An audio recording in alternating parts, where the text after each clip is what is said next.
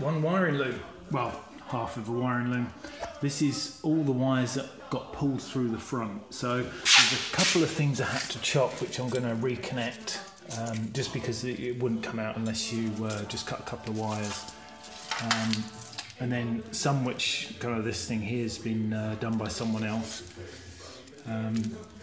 But yeah, it's a big mess of wires, but it is intact, so I'm hoping that it's going to be valuable to someone.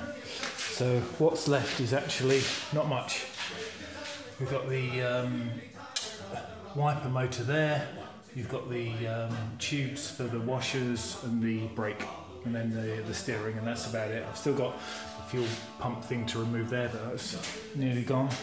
Interestingly, the washer pump was replaced at some point, because there's new tubing and old tubing which I've removed. And then inside